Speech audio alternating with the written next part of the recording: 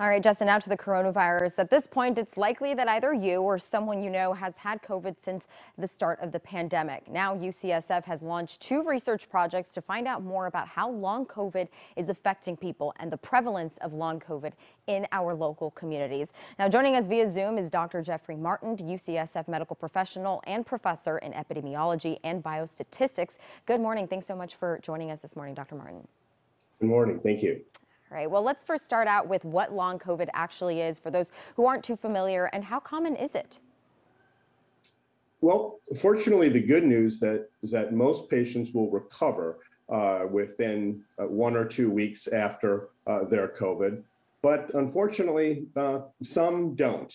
And it's the symptoms that either persist from the initial period or that develop shortly after are what we call long COVID.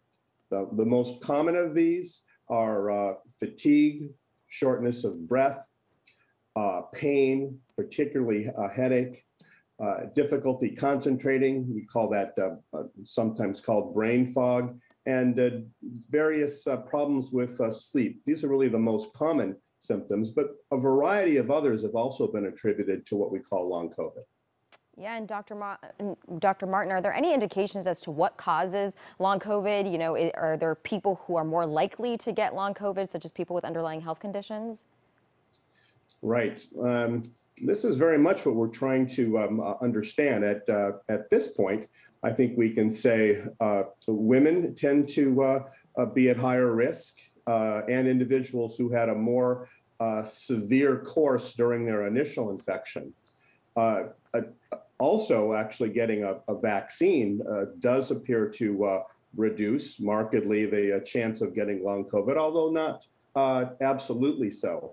In terms of causes, we're really more in the stage of a theory and hypotheses now rather than proven facts, although a couple things are very much on the table, including persistence of the virus, or an initial disruption of the immune system that really doesn't go away within a smoldering inflammation, or maybe it's the presence of ongoing small blood clots that may cause things. But this is actually exactly the nature of the research that we need to begin.